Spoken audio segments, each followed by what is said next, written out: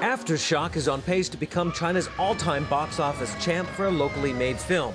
It's giving a big jolt to China's box office receipts, projected this year to rise 61% to nearly $1.5 billion. The industry here is 1/7 the size of the U.S. and Canada, but growing much faster.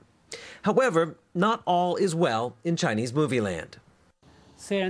Even though the number of films is increasing, the proportion of movies that are profitable is declining. This year, I'd say only about 10% of the movie investments are making money. Wang says because of piracy and a shortage of theaters, the box office is where a movie makes almost all of its money. Aftershock alone will earn Huayi Brothers 30% of its yearly revenue. While China has 4 times the population of the United States, it has 20% fewer movie screens, and the big blockbusters like Aftershock dominate, leaving little screen time for the smaller, even critically acclaimed films. A lot of money coming in wants to be involved with movies that makes a splash, makes a lot of noise, or even have a better chance of getting money back. And in the past 10 years, there's been a lot of smaller Chinese movies that have got the critically acclaimed, winning film festival awards, but they've been losers.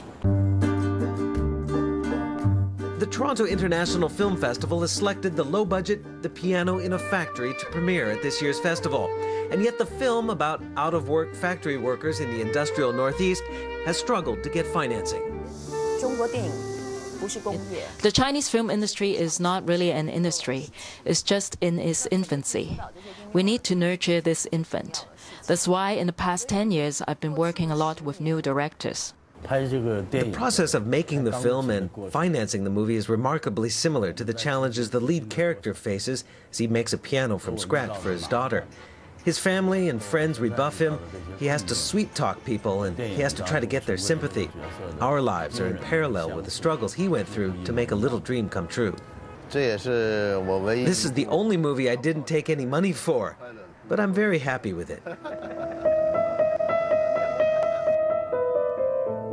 Winning an international award could take away some of the sting from getting the cold shoulder from investors. Engle, Bloomberg, Beijing.